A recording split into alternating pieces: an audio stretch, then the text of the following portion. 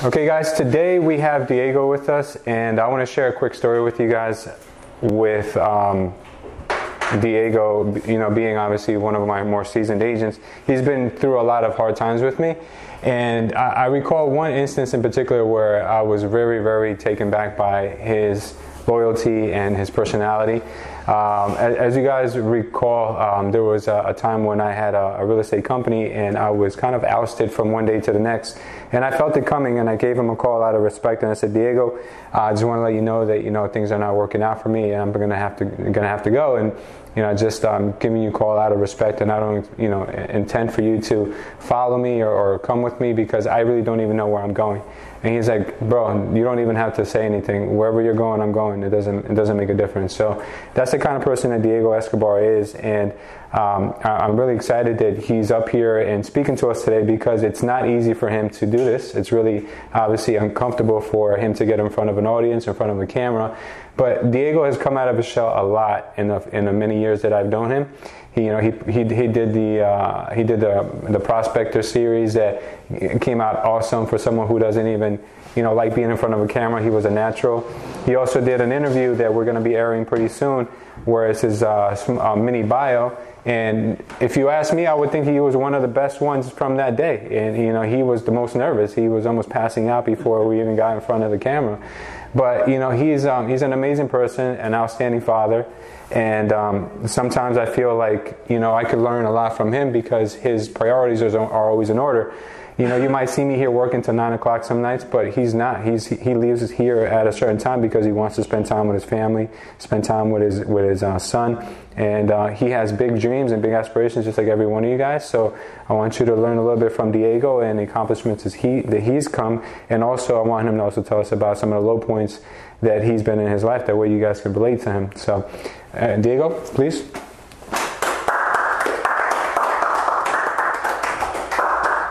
Thank you. My name is Diego Escobar. I'm 37 years old. I was born in Colombia, 1979. We came to the US in 1999. It was a tough situation at that time, because we came with a visa. When we got to the airport, the person that stamped the passports, he just gave us 30 days to be in the country, but our intention wasn't just coming here for 30 days. We were going to stay because things weren't working out back in Colombia. So it was just me and my father, and then I got a brother, and I got a sister, and my mom. So they stayed in Colombia. Me and my father, we came to kind of set things up for them. So we came. I remember it was really, really cold. I think it was the January 2nd or 3rd, something like that. It was really cool. So we started working. We found a job working as helpers for a truck driver, doing deliveries. I never worked before my entire life. I was I think it was 19 years old, 18, 19, something like that. So it was really difficult at first, because we had a really good life back in Colombia. We were going to college. Like I said, we didn't have to work before. So from one day to another, we started working, and it was terrible. It was really hard. We used to deliver appliances. They were very heavy. I wasn't used to that. But we started saving some money, and things started to working out. After, I think it was 2 months, my mom, my brother, and my sister, they got here. We rented a small apartment in Elizabeth. We all started working right away. Then I think I found a job at a warehouse, moving stuff. I think it was appliances or furniture or stuff like that. And at that point, after a couple of months after that, I started seeing these truck drivers. They were making good money. They were getting paid by stop. It was $40 per stop, and they used to make 20 stops a day. So it was really good money. So I said, well, I'm making about $200, $250 a week, and they're making almost $1,000 a week. That's good. So that's something that I was looking to do. I mean, I didn't have any money saved, and like I said, at that time, things weren't as difficult as now for illegal people. At that time, you could get a driver's license showing your passport and stuff like that. So I got a driver's license, and after I think it was like a year, I bought a truck, my first truck. I was like 20 something at that time. I remember I put $5,000 down and they financed the rest. So I started working as a truck driver. I got a helper. Things were going good for like a year. So I said, let me just buy another truck, make some more money. It was a little tough at that time because, like Lou said, when he got his barbershop, now it's not only you, but you have to deal with some other people, the driver, the other helper. Sometimes they wouldn't show up, stuff like that. So it was a little difficult. But I was managing, so it was fine. I was making more money. It was good. So me and my wife, at the time we were married, she was my girlfriend, we moved to an apartment in Elizabeth. That was the summer of 2002. We moved to an apartment for like a week, and one night we went to Blockbuster to get some movies because we recently moved, so we didn't have any cable or anything. So we went and we got some movies. On our way back to the apartment, that's the last thing I remember, I was on a light. I was waiting for the light to turn green so I can make a left. That was in Elizabeth, in the intersection of Morris Ave and North Avenue. Yeah. That's the last thing I remember, being in the car. Then after that, I woke up like, I would say like 3 weeks after that. And I remember I was in a hospital and I was in bed. And I couldn't move my right leg. I had like this rope, and I had some like tubes and everything. But I was gonna shave. When I opened the tray to look at the mirror to shave, I had my lip was wide open, and a whole bunch of scars. So I didn't really know what happened at that time. Like I said, I was sleeping for like 3 weeks. They kept me sleeping for like 3 weeks. So what happened is that I was at the light, and then the car coming from the other direction lost control and it hit me. I was in I think they said that I died twice, because I look at the reports after the whole incident. So I look at the reports from the hospital, and they said that they had to give me, I don't know how they call it, with the shots.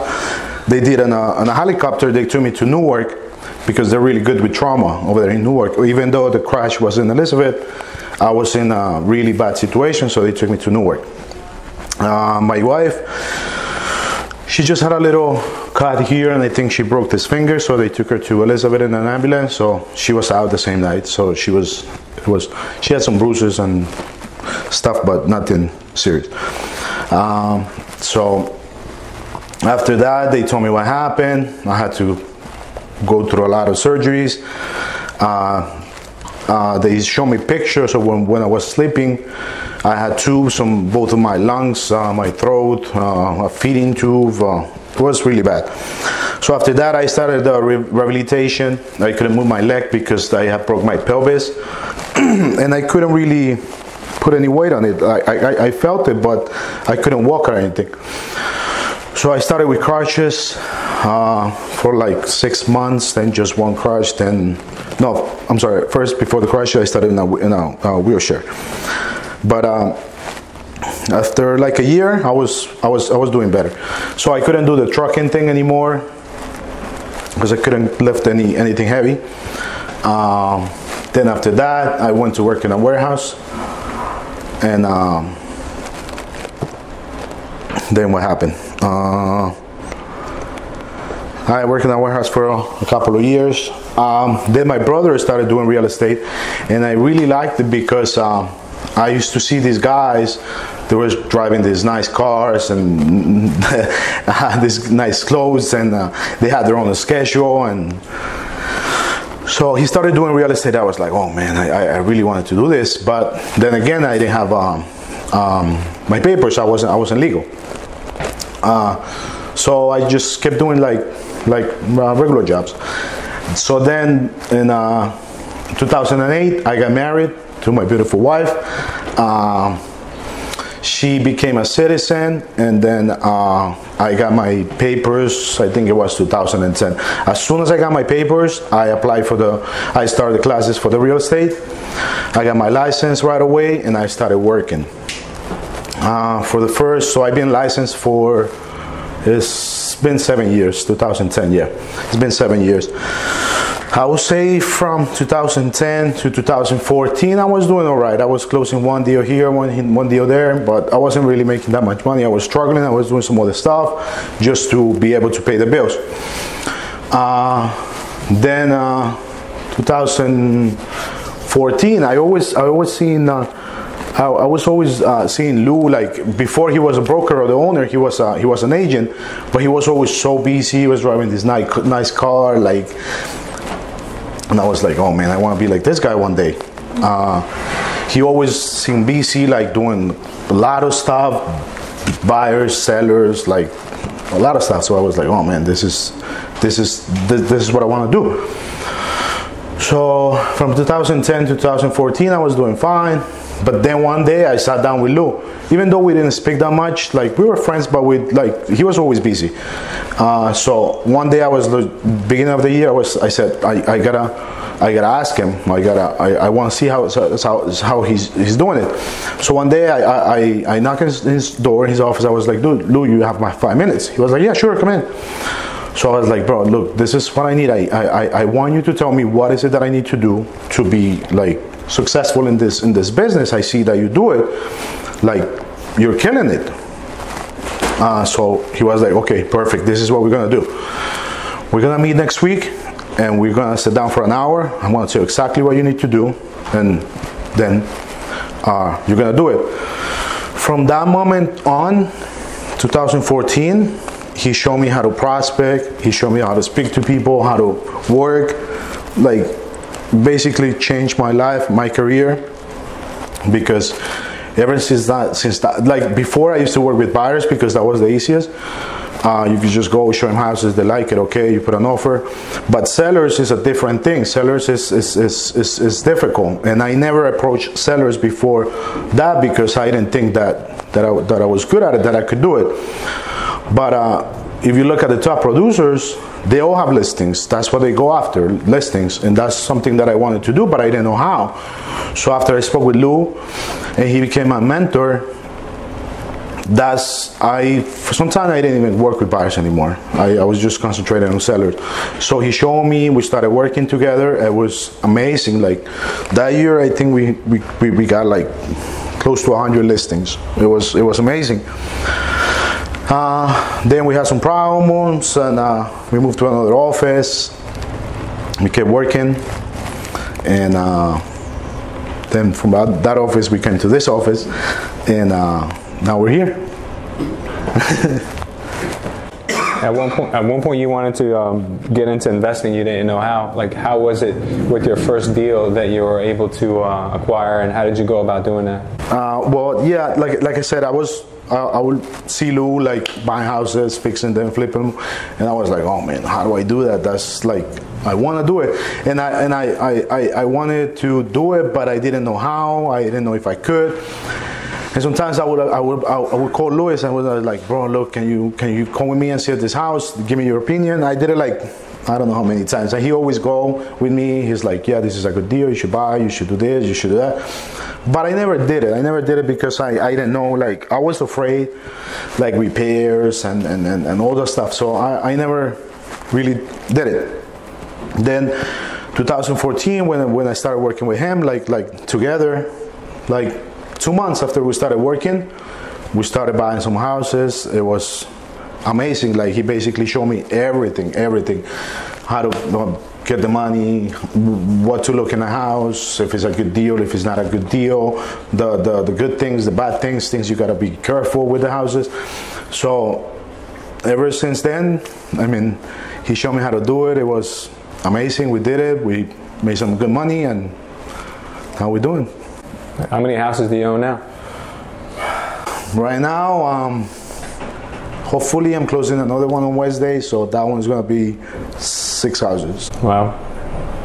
And I know a long time ago you used to listen to Grant Cardone, who has like over thousands of units. Now, do you think now it's possible for you? Now that you've seen how easy it was to get your first 4, 5, 6.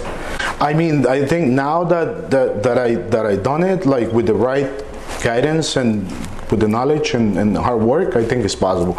Because he was in drugs. That's something that I like about him. He was like on his 20s. He was on drugs. He was doing drugs. I think he was an alcoholic too. But one day he made the decision of, you know what, this is not what I want to be. I just want to, be successful, and he did it. And I think now he owns over 4,000 apartments, and that's amazing. And the big thing that was holding you back, right, was just fear, right? It was fear, yeah, because I had the credit and I had some money, but it was fear. I was like, what if this happens? What if that happens? What if I lose all the money? What if the house doesn't sell? It was fear, but like once we did it together and you showed me how to do it, like. A lot easier. Yeah, not a lot easier, but it's just that with him, it's like, I think all the agents here, we feel the same way, that or at least myself, I feel like when I'm doing something with him, I know that it's going to happen. I don't know why. It's the way that he how you say that? Yeah, exactly. It's like when you're a little kid and you and your father. You know that nothing's going to happen because your father's going to be there to take care of you. Something like that, right? So, it's something like that. No, I'm being honest. I'm being honest. Yeah, you feel secure because sometimes we have really, really bad situations with some of these houses, some of these deals, some clients. But if you know Lou, every time you say something to him, this like sometimes I'm sweating, I don't know what to do, like I can't sleep, and I can't wait to just call him the next day or to be here at the office to tell him, bro, this is happening. And like I said, I couldn't sleep, I'm sweating, I can take that thing out of my mind, that problem, and then I tell him, and he's like, oh, okay, no problem, we get it done, we fix it. I'm like, okay, but that's something that, I mean, and I know that a lot of agents feel the same way. Lim, for example, she's the same, just the same way, and that's amazing that you could trust, and that person can give you that type of support and yeah. Diego's buying a house this week for his family. He got probably at least $150,000 in equity in the house he's buying just from prospecting. I don't know how many of you guys have been hesitating on doing the prospecting, but Diego can attest to how it works. It really does. I mean, at the beginning it was difficult because cold calling is not easy. Like 80% of the people you get on the phone, they're doing something else, or they're upset, or they don't know you, and to get them to talk to you and try to set up an appointment with someone that you don't know is tough. But once you start doing it, sometimes I get people that curse at me, hangs the phone. But you know what? That's a phone call closer to the one that is going to say yes. And once you get that one, it's a home run. It's that one is just gonna. I have list of people that I gotta call. I got like 300-400 people. I know that list I'm gonna get at least 5-6. So for me that's worth it. And that list is gonna take me, between everything that I have to do, it's gonna take me about 2 weeks to call. But I know that I'm gonna get at least 5-6 listings of that list. So for me it's worth it. And he showed me how to do it. Nobody was doing that. Like before we started prospecting like that, I was door knocking. I mean, it was good. I got some business out of it, but it was more time that you spend like driving. I could do like maybe 10 houses a day. Meanwhile, you're on the phone, you can call 100 people and 200 people. So that's the other thing. He's always been creative. Like at that office, nobody was doing that. Everybody was doing the door knocking and maybe mail outs and stuff like that. He came out with that idea, and that's the other thing. He shared it with everybody. He's not like, oh, I found this and this is working, I'm just gonna keep it for me and make all the money. He's not like that. Like you guys see here, like every time he finds something new, something that is working, he's like, okay, let's do this, let's try it, it's working, I've been doing it. So that's another thing that, and in this business, it's really, really rare to find someone like that. I had different brokers before, and they want all the money for themselves. I even have brokers that were like, you know what, flipping houses is not working anymore. You know what, you just gotta get clients, get deals, but you know why? Because that's gonna help him. That's gonna make him money. Sometimes Lou is not making money out of some of these deals, but he's helping, and he doesn't matter. He's like actually helping the people, not only himself. So that's amazing. Thank you, bro. With Diego, it's he's a pleasure to work with and mentor, because he actually listens and does what you say. What you say. You know, I don't mind meeting with agents on a daily basis, weekly basis, however many times you want to meet, but actually do the work, do the legwork. And Diego was one that would be there every morning, 9 o'clock. We would get started on our prospecting, and there would be days when we have multiple listing appointments, and we start calculating, well, Diego, man, if we keep doing this every single day, we're going to get 5 listings a week. That's 20 listings a month. That's 240 listings a year.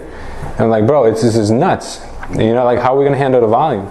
And it really is that easy, guys. It's just it's a matter of, it's a contact sport, like they say in real estate. It's really what it is. And Diego's a testament, because Diego's English is not the best, and he would get nervous when someone that wasn't Spanish would answer the phone. And he quickly got over that. And the day I was most proudest of him was the day he had his first American client come into the office and sign a listing agreement with him. And that was a big changing point in his life.